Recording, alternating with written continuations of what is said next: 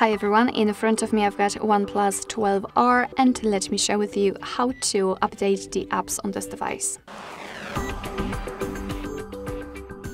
So first of all, make sure that you've got the internet connection, it is required, and then let's enter the Play Store. Of course, you will be able to recreate all of my steps if you've got your Google account added to the device or you are logged in. If not, you will have to do it right now or create the account. If you're not sure how to do it, just check our tutorial. So here all we have to do is to tap on the circle, which is your account, and then tap on My Apps and Games. Now let's tap on Manage, and there we've got the list of all currently installed apps, and simply tap on Updates Available to check which one can be updated. And of course, if you want to, you can mark all of them, so update all. If not, just find the app and mark it. So let me choose maybe those, and then tap on this update icon in the right upper corner. And as you can see right now, your device is downloading the updates.